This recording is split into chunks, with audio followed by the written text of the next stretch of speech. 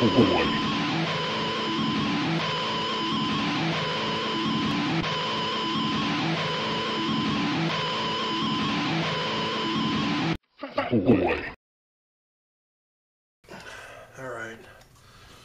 so we got it cut out, both sides.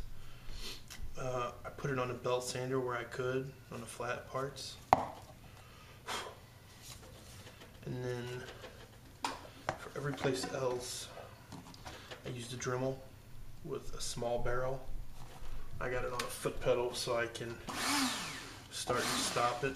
And I see that I need to touch this up. So like I'm carving. And I just slowly pull that high spot down until it looks straight.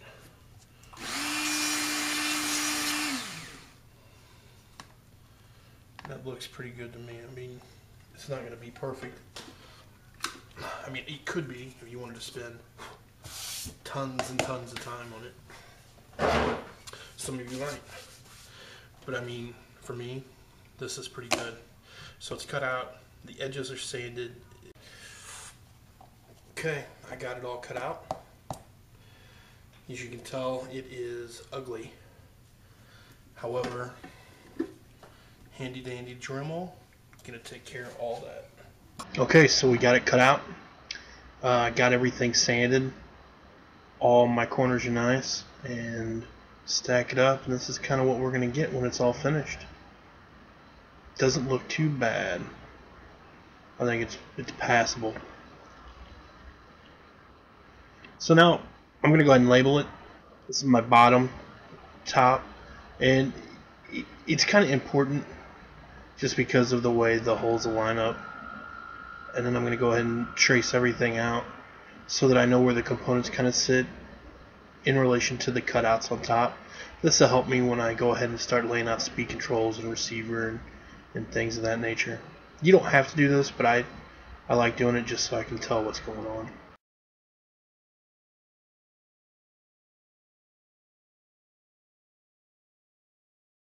Everything's cut out, sanded. All the holes are drilled. So what I'm going to use is some Delrin rod. It's 1/4 inch outside diameter by 1/8 inch inside diameter. And I'm actually going to cut this down into spacers, and this is what's going to offset each frame plate from each other. Just going to cut them down to the depth or the width of whatever the highest part of my arm is. And then I'll drill each one out with 3mm so that the screws can slide through. This is the arm material. It's just 1/2 inch poplar dowel rod. You can get it at like Lowe's or Home Depot. So I'm going to go ahead and cut this in half just to get it to a workable size. It's kind of a pain in the butt to use it at 3-foot length. And this was purchased at McCar Master. I'm going to just chuck it into the drill. And then I'm going to actually use pipe cutters and spin the rod in the pipe cutter, and then actually let me cut it pretty quick.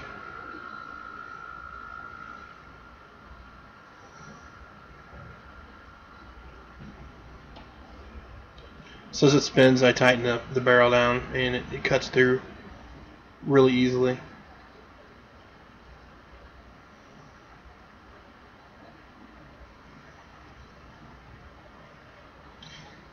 So I'm going to make my standoffs with this piece. I'm actually going to take the calipers that I have, and I have them set to the depth of my arm. And these are just junk calipers. They're like $15 calipers from Lowe's. But I'm able to put the edge of the caliper on the edge of the dowel rod, or on the edge of the tubing, and then score it to the size that I need to cut, and it creates a groove that the pipe cutter blade will actually sit in, so I get an accurate cut every time. And that just creates a groove in it, and now I open these up and I set the blade into the groove, the cutter's blade, tighten it down a bit, and then give it a spin. I'm going to need, I don't know, 15, 16 of these for the entire frame. So I'm not going to bore you too much. I'll go ahead and speed the action up.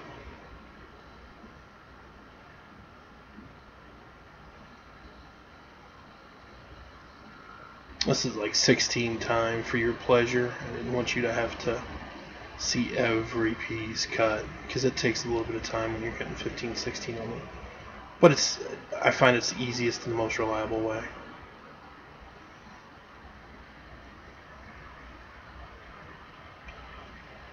I'm going to go ahead and chuck up a drill bit after this one. 3mm drill bit is what I use for everything, because I use 3mm hardware.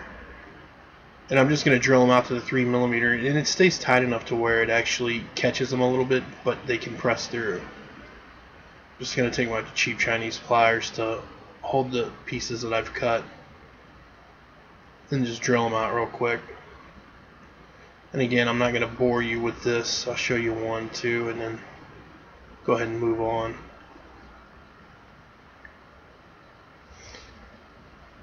You know, you can probably buy these pre-made, but who wants to buy stuff pre-made? I like to make as much as I possibly can. So those are done. Oh, I got one more. Sorry, it's not totally done. One more.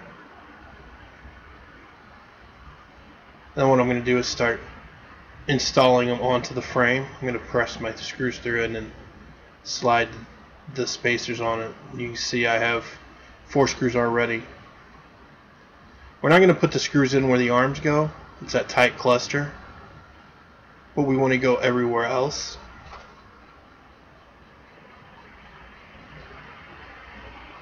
We just slide them through. The holes are tight enough to where there's some pressure still, so it takes a little bit to push them through, but go ahead and just do it.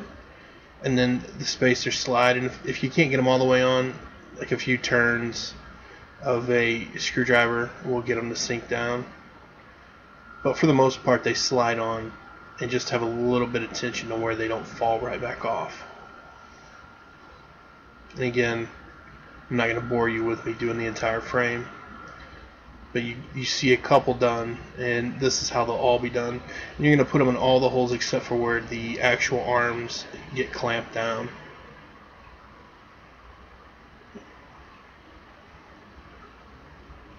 And I'll have that marked on the plans so you know where the actual spacers go and where they don't.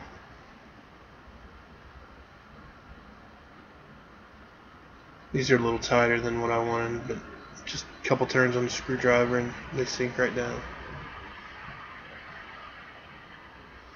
So let me go and show you what it's going to look like. We're just going to do a test fit. Everything lines up really well, and you just got to massage it a little bit to get it on, because we are dealing with very loose tolerances. I just push the screws around to line them into the hole and then press down. Work my way from the back to the front. Don't have to do this right now, but I like to put stuff together and take it back apart 100,000 times just for my own amusement. This is a good time to get a feel of what the frame's actually going to look like. I think it's going to look pretty cool for homebrew design.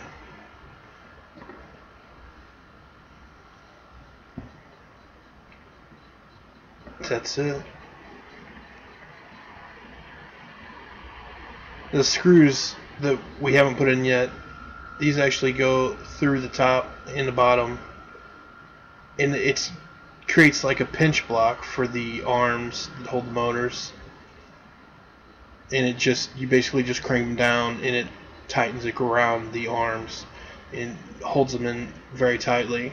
The nice part about this is you can loosen it up and pull the arms right out for either storage or, you know, if you want to put it in a case. Just make your motor wires a little longer when we get to that part. So I'm going to tear it back apart because I didn't really need it together.